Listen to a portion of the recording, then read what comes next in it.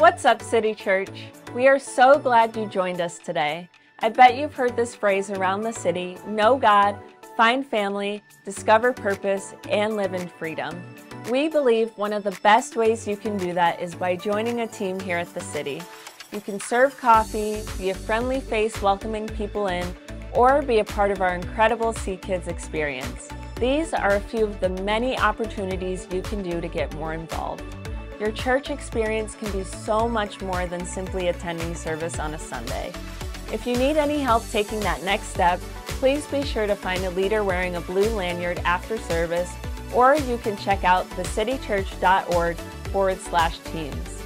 Our hope is for you to know God, find family, discover purpose, and walk in freedom. After the service, begin that process by connecting with a leader and joining our team or a small group. But for now, let's put our hands together and get ready to enjoy this message from Pastor Tony. Good morning, good morning, good morning, good morning. Good morning, good morning. You guys can take your seats. I just want to welcome you to the city. As they said, my name is Pastor Tony, and I get to pastor this incredible church. And I want to welcome all of those who are watching online. Can we give a shout out to our online family, guys? Yes. Do you know we actually have a team of individuals online who are serving people from around the world that don't even live here? We actually have people serving our church that live in other parts of the country, and I think that's pretty awesome, amen? So I want to thank all of those people who are online. I want to thank all of you. If it's your first time here, I want you to know that we are so excited to have you here this morning. I believe that God has something for you today. How many of you believe God has something for you, amen? Yes. So I like to have fun at church. I like to clap my hands and smile and all that stuff. So elbow your neighbor, say, wake up. Say, I'm here to learn, have fun, and to grow. And I need your help. All right, here we go. Y'all ready? Amen, amen. Well, listen, I want to push against your walls a little bit. I want to push against the barriers that you have in your life on this morning by trying to increase your capacity. So I'm going to push on you a little bit because I want you to expand and to grow. We got to get out of our comfort and we got to get into like destiny, right? No more complacency. I want to be in destiny. Amen. So I want to kind of talk to you a little bit about what that looks like in your life personally. And I want to do that by talking about a situation that the Apostle Paul encountered. He had this he wanted to rebuild the church in Jerusalem. It had been destroyed. And he was going to all the churches, and he was taking up an offering. He's like, hey, guys, we need some money because we got to go to Lowe's.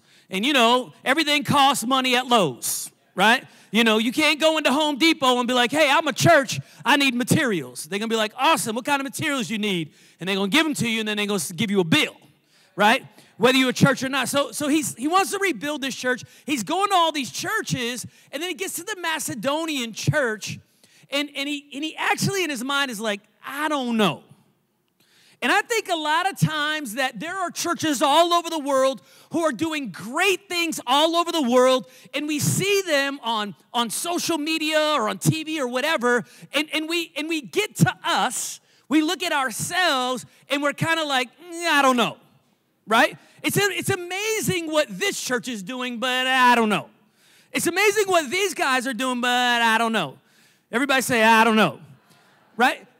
And this is exactly what happens with Paul. So we pick up in the story in 2 Corinthians chapter 8, and Paul makes the decision, you know what, I'm going to go.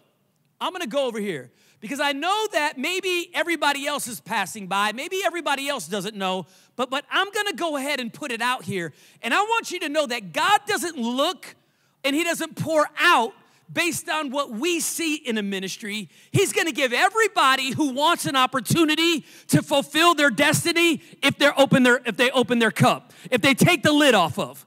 And this is what Paul does. And he says, and now, brothers and sisters, we want you to know about the grace that God has given the Macedonian church. You know, I could say that's the same as, you know, hey, let me tell you about the grace that God has for the city church in Ashtabula. And he says this, in the midst of a very severe trial, In other words, I know it doesn't look good on the outside. I know that nobody's trying to move here. Everybody's trying to move away from here. I know it doesn't feel like there are a lot of jobs. I know it doesn't seem like there's a lot of things going on. He says there's something about you. There's this overflowing joy, and even though you're in extreme poverty, you well up rich in generosity. In other words, if people didn't know where you were from, they would think your condition is not your position. In other words, they wouldn't know how you're struggling based on how generous you are. And he says this, for I testify that they gave as much as they were able and even beyond their ability, and they did it entirely on their own. And he said they urgently pleaded with us for the privilege of sharing in this service to the Lord's people, and they exceeded our expectations. How many of you know that people have expectations on you? And how many of you know you got expectations on you, right? But Paul's saying these people exceeded. They exceeded the expectation. And it says that they exceeded the expectations they gave themselves, first of all, to the Lord. So the first thing they did was they committed themselves to God. They were like, God, I'm nothing without you, and I can do nothing without you. So before anything, it's me and you. It says, and then by the will of God, they did it to us, the church. And it says, so we urge Titus, just as he had earlier made a beginning, to bring also to completion this act of grace on your part. But then he goes on to say, but as you abound in everything, everybody say everything. In faith, so it's not one thing, it's everything. In faith, in speech, in knowledge, in all diligence, and in your love for us, see that you abound in this grace also. All right? See that you abound in this grace also. In other words, he was saying your condition is not your position because your condition does not determine your capacity. Everybody say capacity. So God is in the business of increasing our capacity. So I want to give you guys the opportunity this morning to see what God can actually do through you. I want to give you the opportunity to be a part of something that doesn't make sense to everyone outside of here.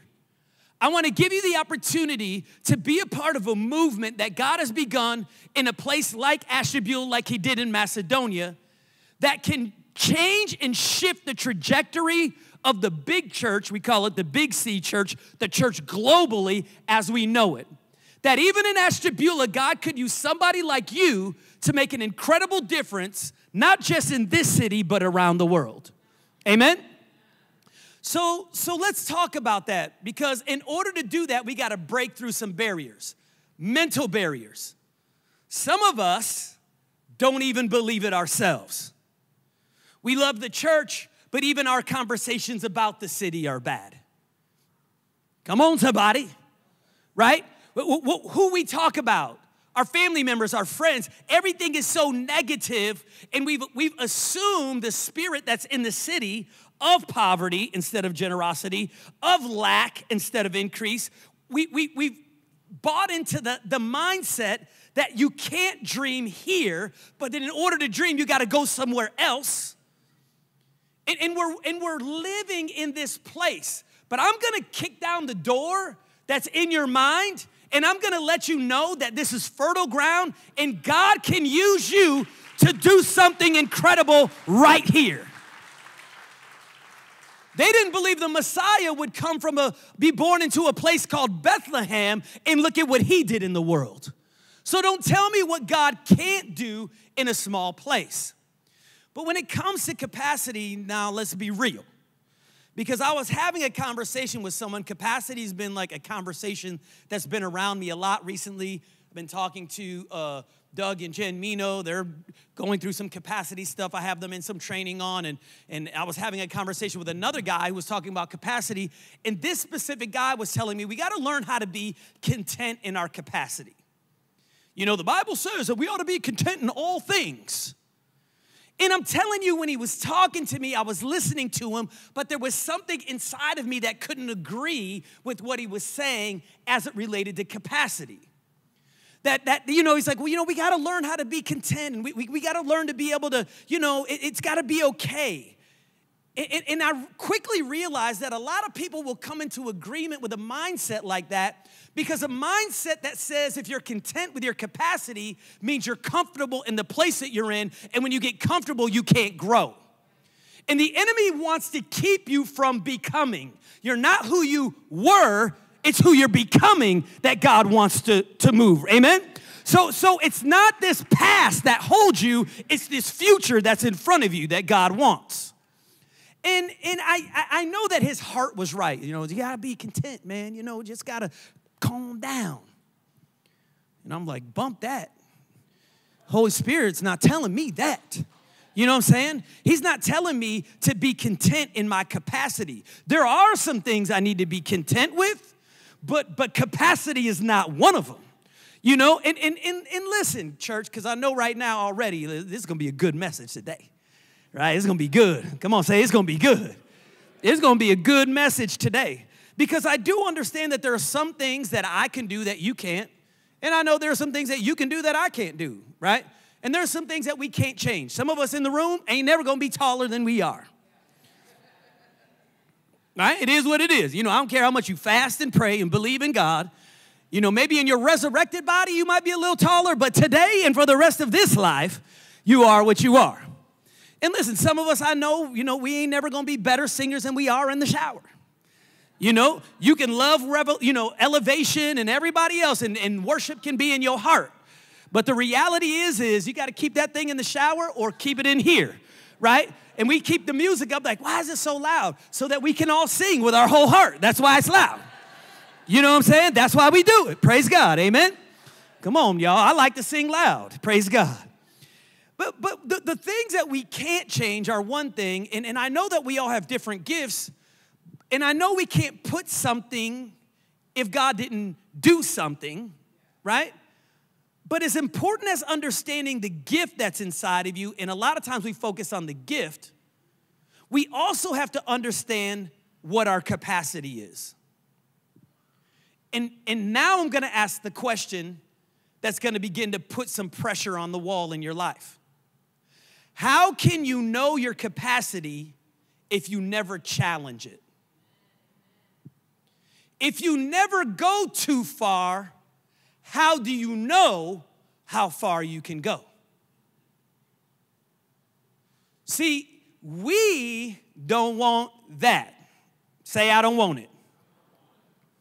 See, I like to ask questions like, how can I know what I'm capable of if I never get beyond what I'm comfortable with? How can I know what I'm capable of if I never get beyond what I'm comfortable with? See, I started working out probably about 7 or 8 years ago because, the numbers keep crawling up. The birthdays keep coming, right, man? And I was like, I want to still look young, act young. I want to be energetic. I want to be able to keep up with students and teenagers and little kids in the back. I want to high five. I want to be able to get down on the ground, roll around on the ground, and not start cracking and creaking when I try to get up off the ground, right? And I started this process and this journey like, man, I'm going to start working out. I want to look good, for my wife. I don't want to be looking at me like this brother let himself go. I want to keep the flames going. Amen? And so what I did was I realized I'm not an athlete anymore, though I'm athletic. The training necessary for my body at this age is different than it was 20 years ago. But I do want a result that looks good. So what I did was I went and got me a trainer. Found somebody who looked like they were in shape. Hey, man, you look like you kind of strong. I want to be strong. You think you could put a workout together and we work out a little bit. And he got a workout for me, put it together. It's like, yeah, man, we can go to the gym. We started going to the gym. And the crazy thing is this brother put together this workout, and I started working out. We started working out, and he had all these exercises and this whole plan, right? But I ain't been working out. And he puts together this plan, and in the plan, he's got 4 sets, 10, 8, 6, 4. Increase the weight every time. And he starts putting all this weird stuff. So I start throwing, he throws the weights on. I'm looking at it and takes them off. Bro, what are you doing? Right? And he's like, come on, man. And quickly in the workout, he was like, we got to do 10. I was like, I'm doing 5. Right? And he's like, come on, man, you got to do 8. I'm doing 4. You got to do 6, 3, right? And I quickly began to let him know what I was willing to do and what I was not going to do. And then toward the end of the workout, we walk over to the pull-up bar. Yeah. And he's like, all right, man, we're gonna just finish out with the pull-ups. And then in my mind, I was like, now you know I can't do no pull-ups. Right? But on the inside, I was like, well, yeah, all right, we good. So I jumped up on the pull-up bar, did one real quick. I was like, all right, we good. Went to go do number 2, wasn't so easy. Started doing this and my arms started shaking. And then I did this flip thing with my body and got up, jumped down. I got 2. He said, no, man, we got to do 10. I said, you got to do 10. I'm doing 2. He jumps up there, 10. Pop, pop, pop, pop, pop, pop, pop. All right, man, you're up. I thought you said we was doing 10. Yeah, 4 rounds. Did you not see? I did barely 1. And he said, hey, man, listen, just get up there, man. I'm going to help you. So I jumped up there, started to pull myself up, and he grabbed my legs, and he helped me to do 10. And the crazy thing is in 2 years, we worked out together for 2 years. And from the first time we worked out where I could do 2, by the time we finished, I could do 25 without him. Amen.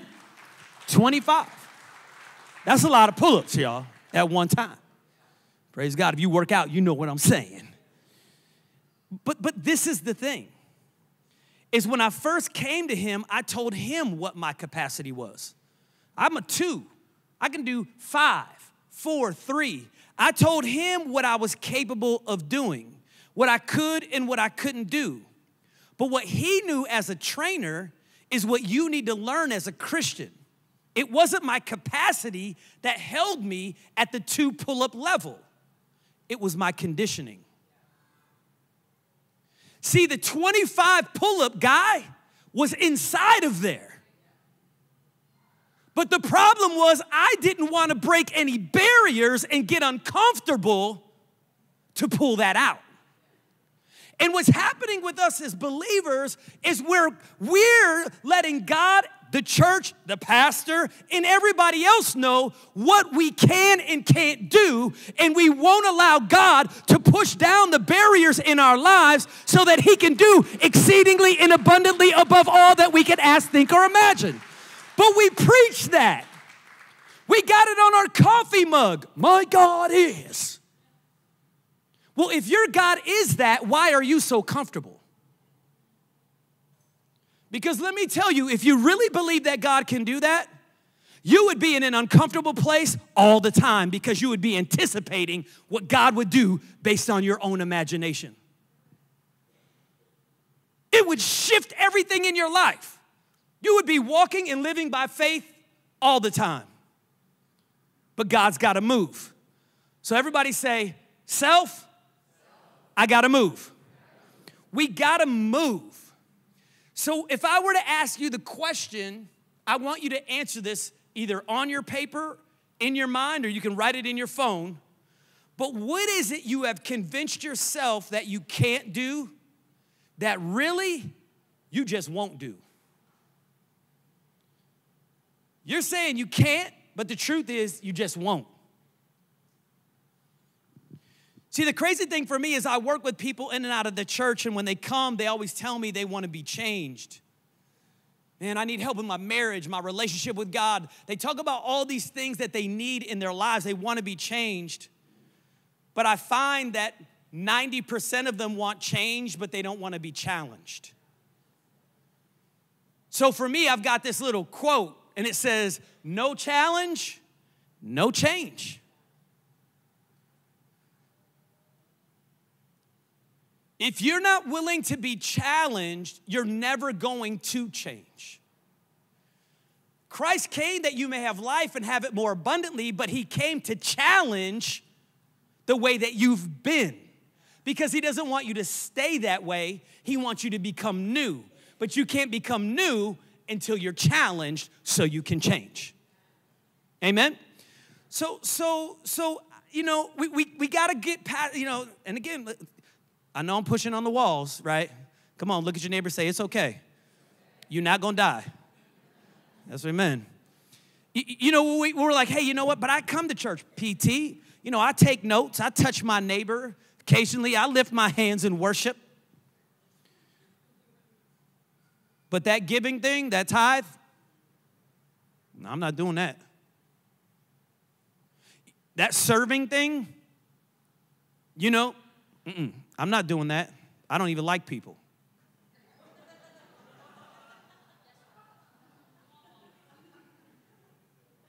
You know that invite thing?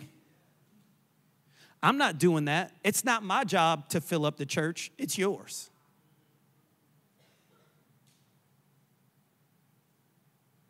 Really what you're saying is, I don't do pull-ups. I want to be in shape. I want something different, but I'm not going to do anything different. I don't do pull-ups. See, the thing about me is my challenge is people show up to hear the word of God, but they don't want to be challenged by the word of God because when you come in, you've already set the limitations as to what part of the word of God you're willing to believe. See, I'll believe this part, but not that part. This part's for me, that part's for someone else. But the truth is, it's all for us. So what do we got to do, and how can we change? Well, in order to change, we got to be challenged. So what if I was willing to help you? Like, what if I'll help you? Like, hey, I know you feel like you can't do a pull-up, but I'm going to help you do your first pull-up. I just need you to get up on the bar. Just show up, right? And then I'll grab your legs and I'll help to lift you. That people in this building and all around the room will come alongside you and help you to get to the place that you didn't know you could get to. But we need you to come and we need you to show up. What if we help you see something in you that you've convinced yourself is actually beyond you? But to do this, I'm going to show you how they did it in the Macedonian church. So let's take a look at the church in Macedonia because the Bible says it was an impoverished place. I don't know if a natural disaster had hit it, if it was political corruption, if it was, I don't know what was going on. All we know is they was on the struggle bus. They were struggling, y'all. It was hard in the yard. Right? And here they are, and they're struggling. They're low on resources, and Paul's collecting to rebuild the church. And Paul, if you open this and begin to really study it, was actually considering passing by the Macedonian church because he felt bad for them. But what was crazy is where Paul didn't want to demand of them that they give in their current state, there was something in them that demanded they be allowed to participate. There was something in them that said, listen, this may be my circumstance and my situation, but I refuse to stay here. I'm not going to allow this thing to define me forever. Because let me tell you, Ashtabula wasn't always this way, and it doesn't have to stay this way either. But it's going to take a group of people who are going to demand that, you know what? I live here, my kids are here, my grandkids are here, all of these things are here. I'm going to demand that, God, you let me be a part of change here. But that means I got to get uncomfortable. I got to get uncomfortable giving, serving. I got to get uncomfortable believing. I got to get uncomfortable doing. It's going to take me getting out of my comfort zone. I need some of y'all to just randomly sit somewhere else next week. You'll mess some people up. You'll be sitting there, they'll be like, what are you doing? You'll be like, what I mean? I was waiting for you. I was waiting for you. I wanted to introduce myself to you. My name is Pastor Tony. What, right? When we begin to mess people up, In the scripture says in verse number 3, look at it. It wasn't Paul, it was them. Listen, when you begin to pull on me, when you begin to pull on the vision, when you begin to grab hold of the mission and say, listen, we're ready, we're mobilized, whatever you want, whatever dream God has put in you to reach, however many people, let's go. Let's go. We're ready, let's go. We need more people, I got you. I'm gonna go get some more. How many more we need? How many more services we gotta do? How many more? Because I'm not gonna allow my house to be okay because somebody before me didn't do that to me. See, they said, for I testify that they gave as much as they were able. They gave as much as they were what? Able. But then look at what it says. It doesn't stop. Even beyond their what? Beyond what they thought was their capacity. You know what? I did 2, and then I did 3. I got help with 10, and then I did 4. See, they did it, and the Bible says they did it how? On their own. It was them deciding. And that verse intrigues me because it started with them giving what they could, but it resulted in them giving what they couldn't. See, some of you want to give this much of your time because that's all I got, man, I'm busy. But what's your time capacity? You know, it's giving financially. I can give $5, but I'm going to go Dunkin' 4 times this week. Help me, Jesus. Right? You know, I can, in whatever, we ain't gonna go down that train because we know that that's a path that leads, it's long. And truthfully, it doesn't lead anywhere. Because I don't care what we have done or what we are doing, it's what are we gonna do next? Amen? Amen. So it's only when you challenge your capacity that you discover your capacity. See, I don't want you to be comfortable in your capacity. I always want you to be uncomfortable. If you're close around me, I like making people nervous. Like, I want you to be thinking radically. I enjoy it, right? And the reason is because we do serve a God who can do immeasurably more than we can ask, think, or imagine. But in order for him to do those things that can blow our mind, we got to get out of our comfort zone. So we're going to break the boundary of comfort today because too many of us come to church to be comforted in our dysfunction. We're dysfunction. And listen, God is challenging us to step beyond our dysfunction because he wants to make us new and to give us the power to do what we never knew we could do.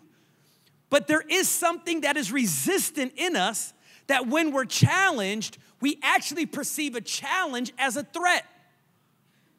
So you're trying to make me do pull-ups because you're trying to embarrass me because you know I can't do them. So you're trying to embarrass me. It's a threat. So you're trying to challenge me in my time, make me feel guilty. Trying to challenge me with my giving. Well, you don't know my bills. You're trying to challenge. But the truth is, it's not a threat when you understand God has a promise. See, when you understand that God has a promise. And when I was putting this message together, I started to think of the things that I never thought I could do that I'm now doing. Literally, I get the privilege of going around this nation to preach the gospel to people who don't know Christ. I can remember the most terrifying thing for me was not preaching the word, but was doing a salvation message after the word because I take your eternity so serious. And I didn't want to mess up a moment that could determine the trajectory of your eternity. And now I'm seeing God last year in 2023 that there were over 1,500 of your family members, your friends, and people in this community who came to Christ just last year. And that was not, I never thought in 1 year 1,500 people are going to come to Jesus. I don't even want to pray the prayer. but I got uncomfortable. I got uncomfortable. And when I got uncomfortable, God began to increase my capacity. I'm going to say it again, and I'm going to say it loud. How will you ever know your capacity if you always insist on your comfort? How will you ever do 25 if you're not willing to start with 2? See, the Macedonian church started with what they had, and God increased their capacity. It says they gave as much as they were able, and then they gave beyond their ability. See, all of us come into faith with this little box of what we can do and what God can do. And we bring God our limitations in that box. But when we're met by the low level of our own expectations, what happens is we end up becoming disappointed, and we assume that our God is limited. That's too big to pray for. It's too much to believe God can. See, the truth is, it's not that God is limited. It's the fact that we've kept our lid on top of our capacity. And because we've placed the lid there, we have been unable to see what God can do through us. It's okay if we see him do it through others, but we just don't believe he can do it in us. There's no reason that teenagers who can be madly and passionately in love with God get up, preach a message, and the room be shifted because of the anointing in you. It's already in there. It's in there. But do you believe it's in there? Or do we want to just be comfortable? So let me get ready to kind of wrap this up. Because I think for most of us, we're just waiting for the right time. And we throw words. This is Christianity for those people who are not, who this is your first time. We like the Christians use these words. You know, we got these words like, you know, how are you? I'm highly favored and blessed. The world says, how you doing? I'm good, man. You know what I'm saying? We got these words, and we like to use things like, well, it's not my season. Huh? It's not your season. It's not my season. And we use that as an excuse not to get uncomfortable. But the Bible says in Ecclesiastes 11, listen, some of y'all need to take a picture of this. And look at what it says in verse number 4. Farmers who wait for the perfect weather never plant. You keep waiting for the right time, and the right time never shows up. And before you know it, 2 years pass by, 3 years pass by, 4 years pass by, 5 years, 6 years, 7 years, 10 years, 20 years, and you're still in the same place.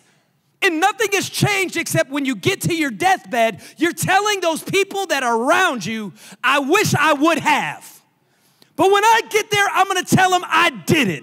I did this, this, and this. Life was good. My marriage was good. My kids were saved. And I'm going to tell them, and this is how you do that. This is what you need to do if you want to live a fulfilled life. If you want to live a life of joy, peace, and hope. A life that goes beyond your capacity. But we've got to shift. We've got to shift. Everybody say shift. So we can't wait for the perfect time because the Bible says if they watch every cloud, they never reap. When's the time to plant? All the time. It doesn't matter the season. It doesn't matter what it looks like. God's ground is good ground, and he's good all the time. It doesn't matter where you are. But it's time to reap. But you can't reap a doggone thing until you sow. You hear me? That's a little bit too much for some of y'all on this side of the room. Y'all know what I'm talking about over here? Amen. They said, you heard me. Where are you from? Ashtabula. Praise God. Because we got to get out of if I would, or the if I would if I, You know, Pastor, I would. I've had people tell me, look, Pastor, if I win the lotto, I'm going to build you whatever kind of church you want. And I'll be looking at them, and now, you know, when you get older, you say what's on your mind. You know what I'm saying? I'll be like, no, you ain't. I said, man, listen, if you can't give $10, you think you're going to give me $10 million? You know what I'm saying? Like, you know, if I could, I would. If you could, what do you mean? You can, but you won't. You can, but you won't. Paul said the Macedonian church couldn't, and they did. And when they did, they could. See, you say if I could, but faith says you could if you would. See, you could forgive if you would forgive. See, you could have joy if you would rejoice. See, you could be free if you would be free. See, you could step out if you would step out. You could move forward if you would let go. See, you will when you do, and when you put it in his hands, he'll multiply it in front of you. But as long as you have an excuse, the enemy will always have you boxed in, and the boundaries around you will never expand, and your capacity will always be there, but it'll never be fulfilled. So let me say this, and I'm done. And I want you to really think about this. Your ability to believe will never catch up to God's capability to perform. You'll never get so ridiculous up here that God will be like, well, we can't do that. But you can't just think about it. You got to be about it. Listen, I know a lot of people who want to be in shape. But I only know a few people who actually go to the gym. You could dream about what you would look like. Man, if I was in shape, I'd wear this. I'd have this on. I'd wear a midriff. You could say whatever you... But until you step out, until you take a step, it is your imagination. But God doesn't do imagination. He does dreams. And he doesn't do dreams just to do dreams. He does dreams as a precursor to reality. But you have to push over the boundary, increase your capacity, step out in faith. Listen, Pastor, I don't know what I can do. I feel like I hate people, but listen, if you tell me there's somewhere to serve, I'll be here. Because you know what? You might think you don't like people, but once you get around the right people, you be like, man, I love these people, Pastor. I'm so glad that you got me with these people, man. You know they were praying for me. You know what I'm saying? You know that they were, right? You know, Pastor, I didn't have anything. I was barely making it, living paycheck to paycheck. I started giving. And man, listen, stuff just started happening.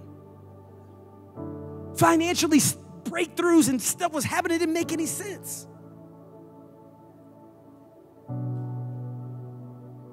You got to get uncomfortable. You got to get uncomfortable. So what I want to do today is I want to challenge your capacity. And I want to suggest that your current limitations that are in your life are really a result of your conditioning, not your potential. See, I believe that you have good hearts, just bad habits. See, those bad habits won't allow you to experience the life that God has intended for you to have. So it's time to take a look at the limitations in your lives and declare, you can't hold me any longer. I'm growing beyond. And I'm doing this in accordance to the promise that God has made to me. They don't define me, He has. And He has called me royal. He has called me his own. He has chosen me, and he can do all things. Amen. Stand to your feet. Come on.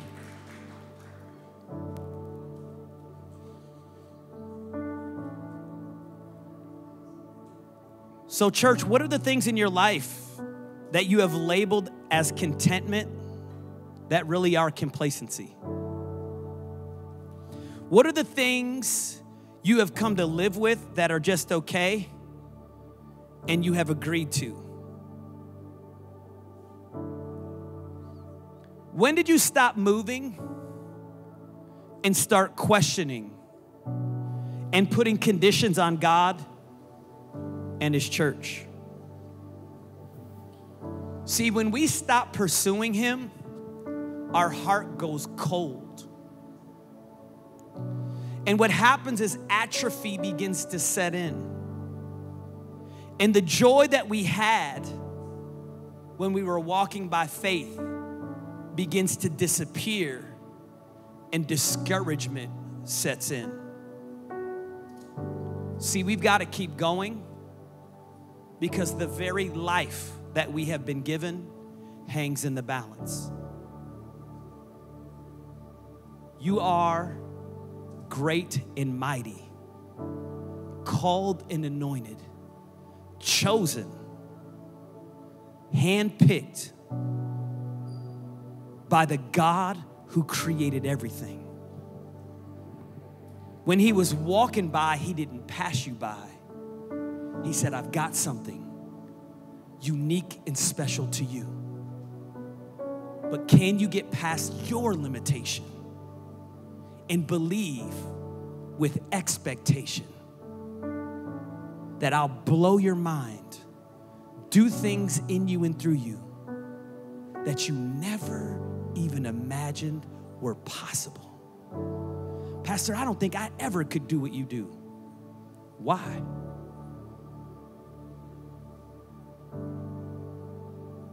We're all called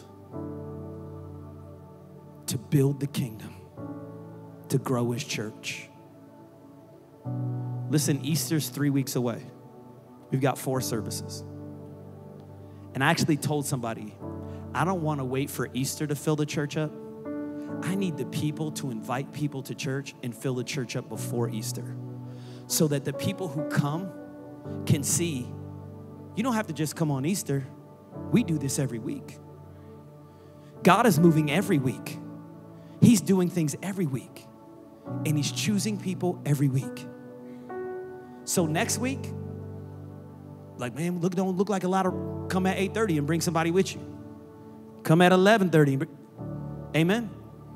Because I'm asking you to help me. Help me. And I promise you, just like in that gym, it didn't feel good, but it was worth it. It was worth it. It'll be worth it. Amen? Why don't you close your eyes and bow your heads? If you know that you have allowed complacency and comfort to set in, and you know in your heart that there's more in you, there's a greater capacity, there's a greater dream, there's a greater move that God has for you, and today is the day you just need to step out into that thing. If you're here and you know that where you are is not the end, but probably the beginning, I want you to just lift your hand up and say, there's more, Pastor. It's me. You were talking to me today. It was me. Well, I want to pray for you. So with all those hands that are lifted, keep them up. Father, in the name of Jesus, God, I thank you, God, for every person whose hand is raised, who knows, God, that their faith and their capacity is greater than what they're experiencing. I pray that right now, God, that you would give them the courage when they leave here to continue to believe in the dream greater than what they see today. I pray, God, that you would challenge them, God, in their inviting. that they would be on a mission to grow your church.